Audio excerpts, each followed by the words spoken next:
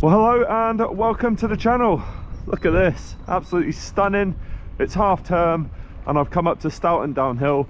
Haven't been here for such a long time, but I just want to be able to see how much I can get in compared to the conventional bike. That's what everything seems to be about at the moment for me. And Stoughton Downhill is one of those places that will absolutely test that to the limit. So let's get to the top and drop into the first run. So the first trail I'm going to hit into up here is called the Edge. It is a blue. The signage has sort of faded away or just disappeared completely there, but it's all on trail fork, so you can link it in nicely.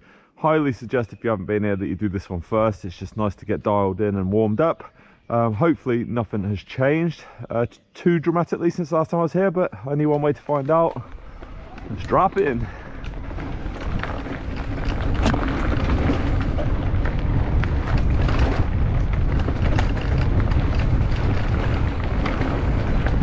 Really nice flow, couple of little features on this one.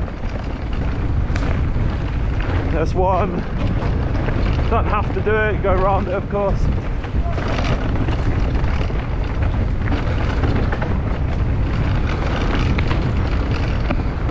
And then sort of slice through the trees here. Very chalky up here. It's one of those places can be absolutely lethal when it's been raining.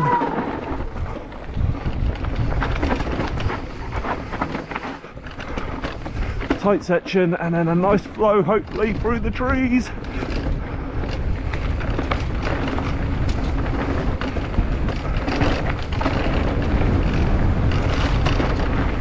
Yes, so nothing's changed through there, which is good.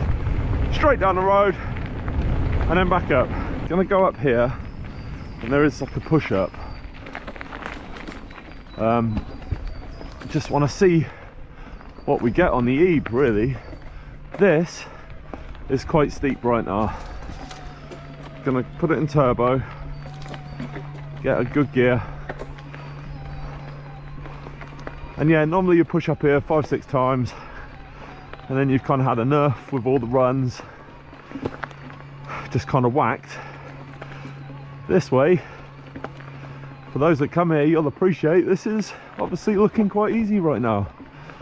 And then you're straight back, just watch no one's there, onto the fire track.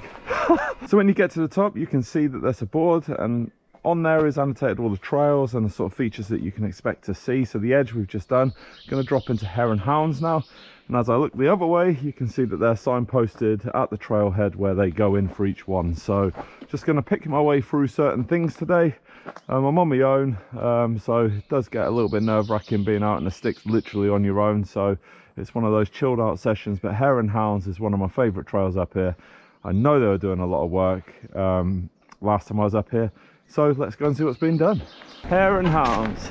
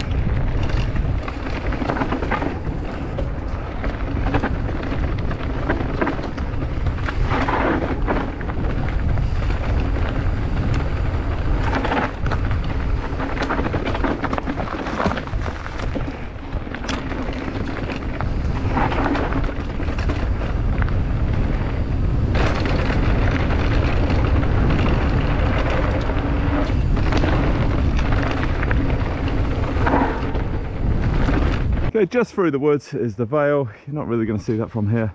This is the black trail. Let's hit in. It's been a while. There's things on here that I cannot do, so I will just bypass those. First, you're greeted with a gap. You come out of this berm.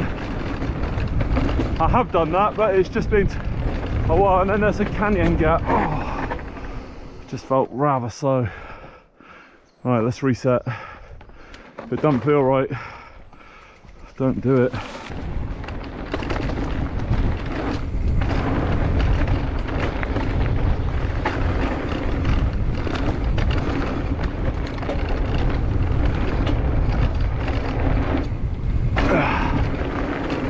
Just that, still not got the minerals.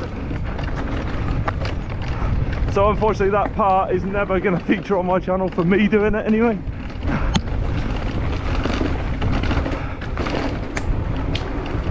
There's just a huge table down there that I can't do either, by the way. So look at that, you can come through the trees.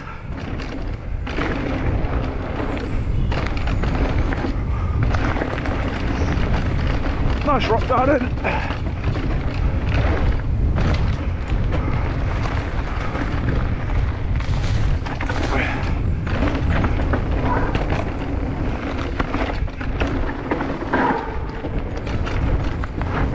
And then it goes off the big jump, but I never seem to get the line up for that right.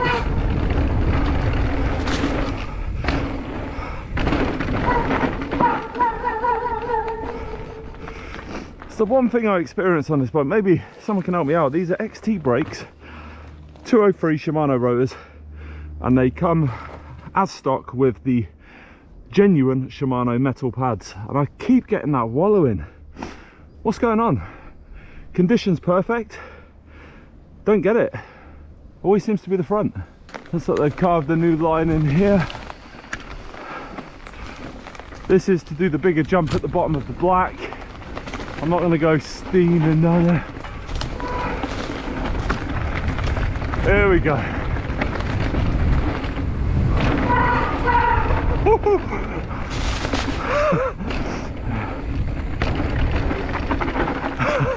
That felt super smooth on this. Okay, I've come back up to the top. I'm going to do Trail X now.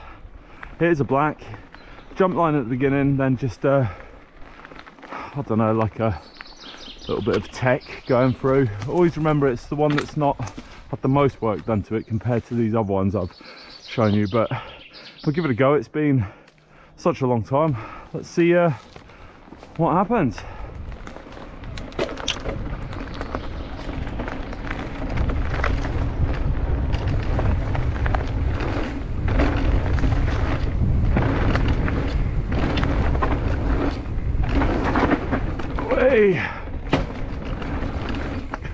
Okay, a bit of a hit.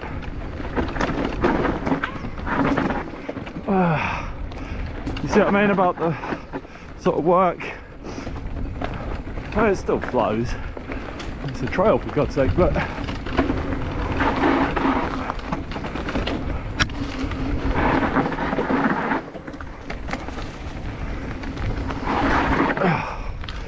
oh wow, this yeah, you can see what's trying to happen here.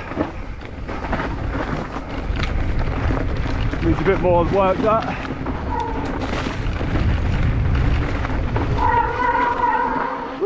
So look, if you've never been here before, I highly recommend it. On the drier days is definitely something you need to go for. It's rideable when the conditions are damp, but it can be pretty treacherous up here. It's just like an ice rink. To the left of me there, oh, get through the hedge. What you have is April. That is a black jump line. I'll sort of give you an idea. I mean, the jumps are fairly big. This is very well maintained, this area, and because of that it gets locked off at certain points and then opened up by the people that run it up here, as you can see there, sort of chained off. So yeah, it starts off fairly small and then obviously gets bigger and bigger and more progressive as it goes along. Tables, big gaps, sort of chicken line options if you like, and even with them chicken lines they're just too big for me, so I don't ever find myself wanting to do this element of Stoughton, but it's there for the senders amongst you, and you can just push back up this section here and go and do them over and over again. So that's it, that completes today's edit. I hope you enjoyed what you saw there. It's been such a long time that it's just good to come back up here and see that so much effort has been put into some of those trails. So well done to the trail builders. You know who you are, so massive thumbs up. Just 15 miles, 3,500 feet, tons of trails. It's just, it opens up a whole different avenue of riding, and that's exactly why I got it, for days like this, amongst other things. If you like what you saw, give it a thumbs up, throw your comments in down below. Press subscribe down the bottom there. Would love to see you come back for more content, but until then, I'll see you for the next one.